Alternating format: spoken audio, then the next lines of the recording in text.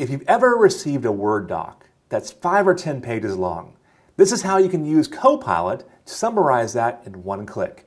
So once you have a Copilot license, hit the Copilot button when you have the Word doc open. Then just click on Summarize this doc.